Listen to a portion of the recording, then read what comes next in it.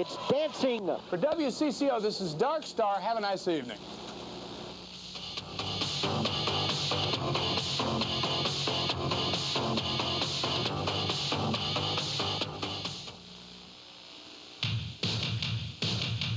You are watching WCCO 2, a service of CCO Cable.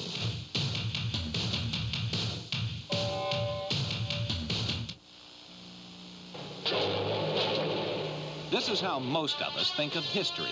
Black and white images from the past, glimpses of days gone by. But tonight we are experiencing history, coping with a rainfall so severe, a Weather Service forecaster says it could only happen once in 5,000 or 6,000 years. You are watching WCCO Television, Minneapolis, St. Paul. The Twin Cities' most watched newscasts. With Pat Miles, Don Shelby, Mike Fairborn has weather, and Mark Rosen with sports. And now, this is the 10 p.m. report. Good evening, everyone, and thank you very much for joining us. Parts of Minnesota tonight have the dubious distinction of being in a state of emergency. Governor Rudy Perpich officially handed down that title today to the areas hardest hit by last night's storms. Now, most of them are in the Twin Cities metropolitan area, and it will take at least 2 weeks before the federal government decides whether to grant those areas a state of emergency aid. The high winds and heavy rain certainly took their toll in lives and dollars. The Twin Cities, 2 Twin Cities men died. Both were drowning victims. In Maple Grove alone, damage estimates range from $4 to $5 million. The rainfall amounts broke several different records. Minneapolis had about 10 inches, Lake Minnetonka 12 inches, and some parts of Edina recorded 14 inches of rain.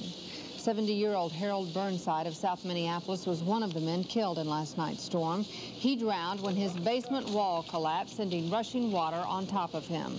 Burnside had gone down to get something out of the freezer when the accident happened. Divers first went in last night to search for his body, but the situation was too dangerous. So they went back this morning, pumped out the basement, and found him. I says, oh no, it can't be a tornado on top of everything else. So I went to the basement and started calling Harold, but the water was up. I knew that he couldn't answer. His wife had been rescued last night. Harold Burnside had been an activist who fought for improvement of the city's sewer system. The other victim last night drowned in Hopkins when his car stalled on a flooded road. He got out and was swept away by 8 feet deep floodwaters in 9 Mile Creek. If you had to get around in some parts of the cities today, you simply couldn't. Flooded streets and highways brought traffic to a standstill. Some of the worst delays were in the city of Bloomington. We've just been sitting here. It's so boring. It's been hell. Pardon? It's been hell. Oh, I don't get frustrated anymore. I'm retired. Tonight, the mess goes on. Traffic on 494 is still backed up. The freeway is now open where it had been closed at Penn Avenue. County Road 18 and Moose Lake Road still some trouble there. The heavy rains and flooding forced Southdale to close for the day. This is a shot of the flood at its worst, and it was taken early this morning. Cindy Hilger gives us an update now on how things are going. This is what Southdale looks like tonight. Much of the water's gone. Now the mall is flooded with cleanup crews. Hundreds of store clerks and mall workers spent much of last night and all of today trying to wash away the debris swept in by the storm. The stores on the lower level were hit the worst. At Children's Barbers, water took out the ceiling. The owner took out the chairs to clean the floor. I was not prepared. I really was not prepared. John Volpe remembers the last record rainfall back in 1977. It took him no time at all to clean up after that flood. Not so this time. Everybody that works here showed up today and we're all working hard and cleaning, and it's going to go. It's the first time ever rain has closed the place. Not even a snowstorm shut Southdale down. There's no word yet on how much merchandise was lost to the flood, nor on how much business was lost after being closed for a day. Cleanup crews will work through the night, clearing the water and debris out of the mall. Southdale hopes to open at 9:30 tomorrow morning, with 85% of the stores ready to do business. Cindy Hilger, WCCO Television News, Edina.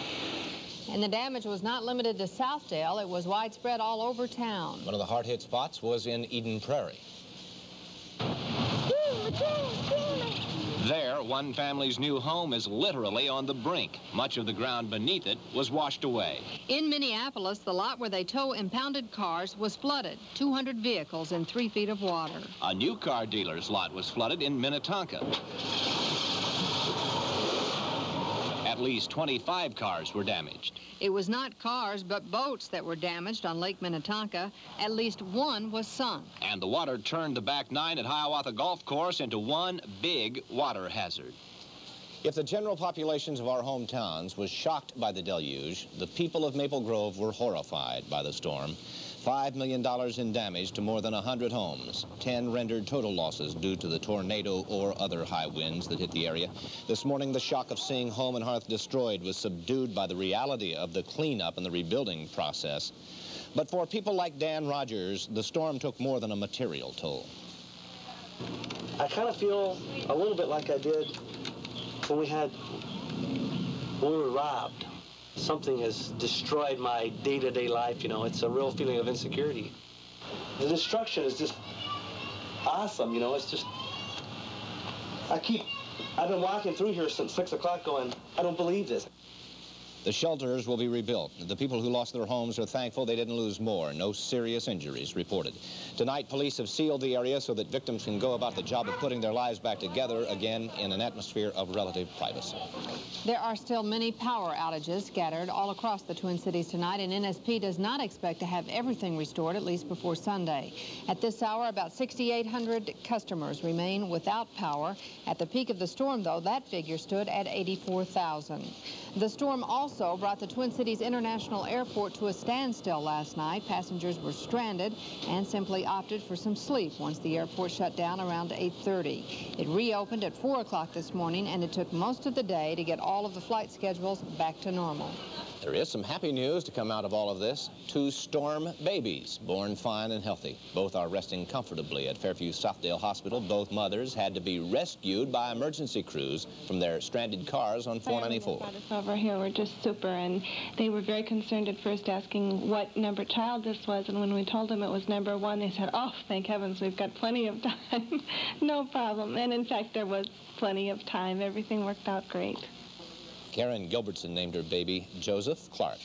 Barbara Taylor named her new boy David. By the way, she was stranded in waist-high water. She had to be floated out to the ambulance. One of those babies won't need any swimming lessons. No.